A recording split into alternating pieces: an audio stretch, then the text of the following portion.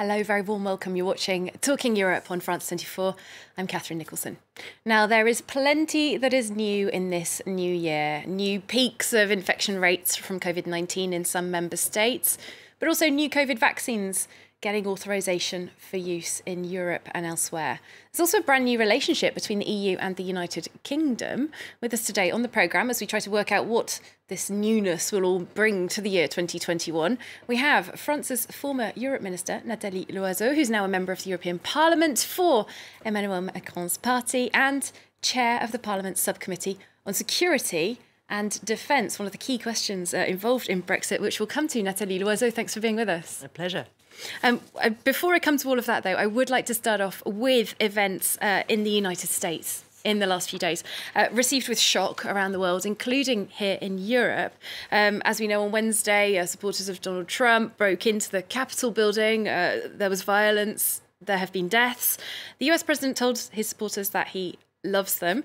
We can hear what the French president had to say among much reaction here in Europe. To express our friendship and our faith in the United States. What happened today in Washington, D.C. is not America, definitely. We believe in the strength of our democracies. We believe in the strength of American democracy. Nathalie Loiseau, there's been criticism and condemnation of the violence across the board from European leaders. But a lot of what we heard from Emmanuel Macron there, this sort of, United States is our friend, it's our ally. But at the same time, these leaders have perhaps not called out Donald Trump very forcefully in the past for his attacks on democracy, his support for white supremacists sometimes. I think that what took place is not a surprise. It's a shock, but it's not a surprise. And it's not specific to Donald Trump or the United States. There is another pandemic. It's not only COVID-19. It's also this pandemic of populism, of authoritarianism, of threats against democracies. We have to defend our democracies. We should not take for granted that democracies are forever. They are threatened. They are under attack. Disinformation, cyber attacks, this violent moves against a parliament, it should be a wake-up call for all of us. Well, has Europe, though, spoken out clearly enough against some of these attacks that have been pretty overt from Donald Trump himself and from the White House on American democracy? I don't know if we were outspoken enough. I think that the trouble we are in now is that we still behave in a polite manner with some leaders who don't play by the rules. And at some point, we have to realize that we have to be heard. We have to act and to speak louder. This is necessary. But I would also add that the responsibility of the big internet players, the social media, is huge. The rioters in D.C., these QAnon guys, they talked together on social media. They organized themselves on social media. So it's a little bit late that Facebook decides to suspend the account of the president. And I don't like a private company taking this sort of decision. But what have they done, or what have they refused to do for years? Now, one really important and significant aspect of Europe's relationship with the United States is defence. We know that there are thousands of American troops stationed here in Europe. It is very, very important to certain member states to have NATO support, and a lot of that is from the United States. Is it time to reevaluate that European reliance on the US? It is time that the European pillar of NATO becomes more relevant. That we don't sleep and think that we can outsource our security and our defense 100% to our American ally. An alliance means that there is a strong European partner. This is the reason why people like me and others are pushing for more European defense and are making steady progress in this direction. So remain part of NATO, but create some separate European defence structure alongside that? Yes, and it complements NATO, and there are issues on which we have to be autonomous. Strategic autonomy can be defined as we act within alliances every time we can, but we should be able to act on ourselves, on our own, every time we have to. All right, well, looking at another very pressing issue, the coronavirus pandemic, there's been a lot of discussion in Europe in recent days about the rollout of vaccines. It has been slow progress here in France, where there's a lot of vaccine scepticism, the most in Europe, in fact. Are you confident that France actually can vaccinate the 60 to 70% of the population that scientists say is needed for herd immunity? Can that happen, and can it happen soon enough? I am really confident. It started slowly, and I was critical. But now there is really a speeding up, both at the national and at the European level. We heard Ursula von der Leyen saying that she would buy 300 million additional doses of the Pfizer-BioNTech vaccine. European Union has pre-ordered more than 2 billion doses, to which France takes part for 200 million doses. So it's more than what we need. It's going to be speedy, it's going to be secure, safe.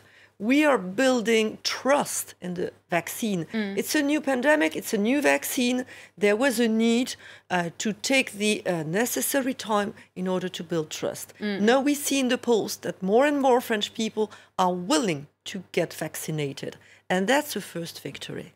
All right, let's talk about Brexit with the couple of minutes we have left. This agreement reached on December 24th, a bit of a bare bones affair, being described as thin by many voices.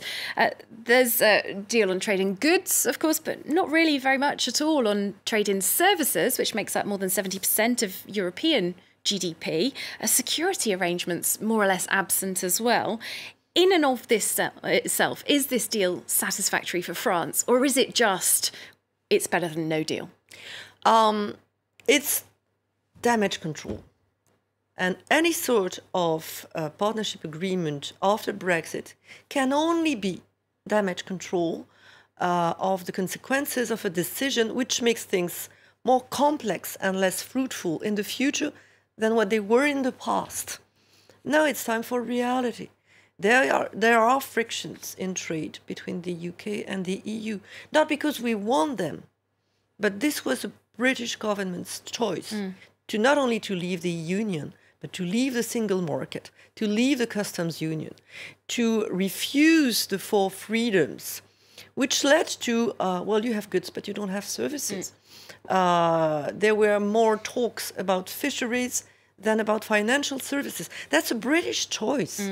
And we had to adjust to this quite strange choice which was made. A British win, then, in that case? I wouldn't say so. Maybe what won is realism. And I'm quite relieved that at the end of the day, all these slogans about sovereignty were left behind. And there was some sort of realization, maybe not sufficient, that in the current world we have to cooperate, we have to work together. I miss a treaty on security and defense with the UK. It is much needed, and I think it's needed on both sides. We are facing the same threats, the same challenges. We have to work together. Well, the last ever British European Commissioner seems to agree with you, Julian King. He was former Security Commissioner. He said the deal leaves our security relationship dialed down. Can we actually say that EU citizens and British people are less safe? We are doing our best. In the agreements, there is cooperation on judicial matters, on police cooperations. There are a number of standards and principles. We have to make sure that we implement them fully and in good faith. But no real-time access, for example, to each other's police databases. That is going to slow down investigation. Well, this is what it means to be a third state. But this impacts on European citizens as well. There is no doubt, and I will never say that Brexit was a bright idea and a good solution, and especially I would say that I'm not certain that British voters knew that it would trigger this sort of consequences. I'm not only blaming the Brexiteers about that. I'm definitely blaming the European Union for not being able in 2016 to explain clearly and as loud as possible what would be the consequences of such a decision. Looking at your role as a member of the European Parliament, you're playing a key final role, perhaps, in this Brexit process in terms of the deal. It's been provisionally applied since January 1st, but it hasn't yet been ratified by the EU Parliament.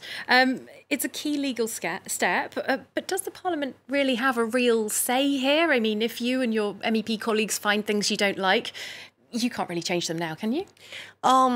It's a question of political responsibility. Do we want to ruin the whole thing and say, well, there should be no deal after all? I'm pretty certain that we will act responsibly. But to act responsibly, it means that you go through the text. You don't vote it in 24 hours, as it was the case in Westminster. And it was quite surprising to me. And if you see that things are lacking, or things should be more precise, or should be improved in the future, you say it. You think that MEPs could have a role in modifying the relationship in the future, Sure. even though the deal is already in force? Of course, because if we consider that the deal is not perfect, first we will be very careful about its implementation. We will monitor the way it is implemented. And in the future, if things are to be improved or to be complemented, we will be actively pleading for an improvement. All right, Nathalie Loiseau, that's all we've got time for. Thank you so much for being our guest this week. Thanks to you for watching, and stay tuned. In just a few minutes' time, we've got part 2 of the programme coming up for you.